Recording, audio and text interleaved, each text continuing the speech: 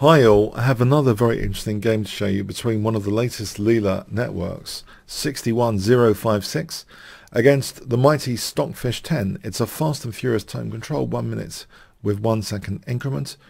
So Decap has provided me with some very interesting games exploring some key opening variations. And let's have a look today. The opening variation being explored is actually the Halloween Gambit. So knight takes e5. So can Leela fend off the potential onslaught here of white's compensation? Knight takes e5 is the end of the book. So now Stockfish chooses d4, knight g6, e5. The knight goes back to g8. Bishop c4. So it looks like white has potentially some interesting compensation here. What would be a key defensive move? In fact, this ID of the Leela network chooses a move c6. So this seems maybe a little bit passive, but one of the ideas is to try and discourage white to keep that spear-headed pawn. If the pawn can be taken taking on d6, then this bishop can be potentially challenged as well with bishop e6 later. That would take out quite a significant part of white's attacking formation. And this idea of c6 has been mentioned by a very strong United States national master, John Chernoff, who you may know as Zug Addict. He recommends this in the free course at Chessable there, Kingscrusher TV/Halloween, if you want to check that out. So some free trainable variations for the greed is good defense, he's called it. So c6, we have queen e2. One critical idea, if queen f3, you can play d5 after e takes, renewing queen takes f7 as a threat, bishop e6, and here actually d5, although tempting, creates a weakness of the last move. It neglects e5 and black can pounce on that with knight e5, take on c4, and this is actually wonderful for black. Even if there's a discovered check, it's only a small inconvenience and black is doing really well here. So queen e2 was chosen, not queen f3. So this obviously tries to dissuade d5. In fact, Leela plays bishop b4 now, and this bishop is potentially a tactical liability. It is a loose piece, and there are forcing moves available to white to celebrate that, like bishop takes and queen c4 potentially, hitting the bishop with check. White for the moment though just castles.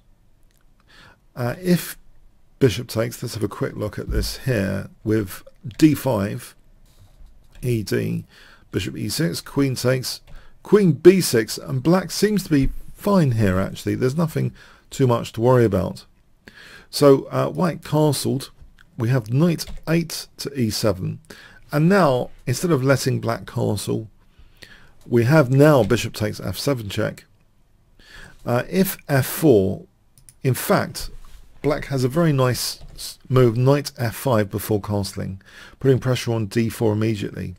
And if d5, this can run into bishop c5 check, and here queen h4 with the big threat of knight g3 checkmate. So this is actually turning the tables quite significantly for who has the attack.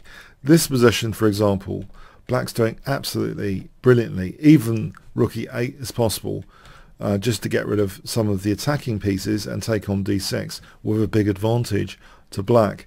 So that kind of stuff is really amazing. If we look instead of d5 g4, then just knight takes, any bishop takes f7, there's always d5, and whatever white plays here, e takes, discover check, or taking on b4 or d4, it seems as though black's doing really well. This threatens immediately bishop c5, for example. If queen takes b4, then there's knight takes c2, that's a disaster for white. If e takes d6, discovered check, then there's king e8 actually, and you know, if queen takes d4, there was queen b6 pinning the queen. And if this, again, queen b6 is strong, the queen's coming off, it's harmless for black. So very, very interesting. So we have, in fact, bishop takes f7 check, not letting the possibility of black castling here. King takes, queen c4 check, and now the key move, knight d5. Very, very interesting. Knight takes, c takes, queen takes b4. Here, if queen takes d5 in this position, king e8, this position black should be fine.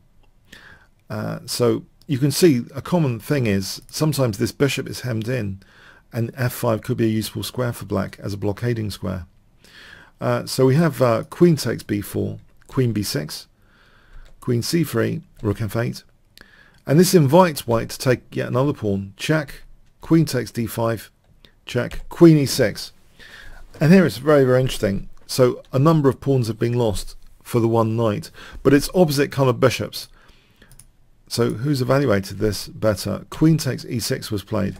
If the queen goes to e4, d5, using that pinned pawn. And this is nice for rook f7. There's a very nice blockade here. And again, this dark square bishop doesn't seem that comfortable in this pawn chain. Black is in the driving seat there, it seems.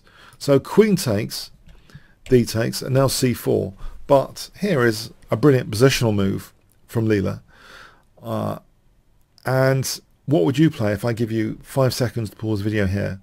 So black to play here. So you're already quite a number of pawns down.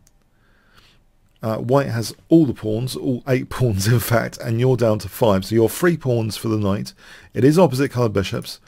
So what would you do in this particular scenario? Okay, give up another pawn, b5, try and establish a light square blockade. Emphasize the power of this bishop as a blockader and a container for white's position. We have c takes. If b3, in fact, b takes is a target to bishop a6, and black's going to be winning that pawn with a huge blockade on d5. So it's uncomfortable. C takes is played, and here a6. We have b6 being played. If b takes, bishop takes a6, the rook moves, bishop b7. Again, it's actually quality over quantity scenario. Even though it's only 3 pawns, the bishop coming to d5, there's potential for knight h4 as well, looking at g2 sometimes. Black has a really nice position there, despite being 4 pawns down. So in fact, we have b6, rook b8, b3, rook takes b6, bishop a3, rook f7, rook fc1, bishop b7, f3. Now knight f4. So yeah, there's a big threat of knight e2 check here. We see rook c4, g5, h3, bishop d5. Black is getting a nice blockade position. After king g7, bishop c5, rook b8, bishop d6, rook a8, b4, h5, king h2, king g6. So putting things on light squares away from this bishop. Rook f2, rook c8. Yes, this seems very pleasant for black. Bishop c5, knight d3, rook d2, and not minding just the bishop against loads of pawns. Knight takes c5. Getting this b file means a pair of rooks can be traded off now. After the rooks double, we have rook b2, getting a pair of rooks off. And here, yeah, white's okay, got this passed pawn for the moment, but it's blockaded explicitly with bishop c6 now. Hg, king takes, rook c3, a5, rook b3. We have not letting white have any counterplay potential, just taking off that rook. A takes, bishop d5. So can white hold this with all the extra pawns? One issue after king f2, if black snaps immediately, then c6 is a little bit dangerous potentially. In fact, Leela didn't take on b3. So taking on b3, c6, you'd have to get back for this pawn. And, you know, maybe d5 is insufficient here anyway. So that looks absolutely winning anyway. But it wasn't even played. It looks absolutely winning that position. So just taking on b3 is fine. But actually h4 was played. King e2. King f4, and it's a zugzwang here anyway. This actually makes it even more pleasant. The game actually after bishop c6, king e2 was ended here. It wasn't actually played out even from this position. it was adjudicated here as a win for black. So if the game had continued, I was just showing a Zogsman, king g3, the bishop eventually taking on b3 is absolutely best play. And any d5, we can actually just mate the white king now, even if black queens, it's checkmate there. So yeah, so I'll take you to the game end position. King e2, and yeah, adjudicated as a win for black. So what was interesting about this game is that this neural network came up with a human researched suggestion, c6, which is really intriguing. So I'm starting to think that these latest 60 networks might be very handy for discovering new opening theory or validating certain opening ideas. So very, very interesting from a theoretical point of view. If you want to train on some variations in this variation, actually, in this particular variation with that c6 move, check out the Kingscrusher TV /Halloween link. And yeah, there's a number of exercises on that variation. So that's, if we go back to this c6 move, it's an intriguing move. It's got great potential, it seems. And this is an amazing example, I thought, of it at work against the mighty Stockfish 10. Okay, thanks very much.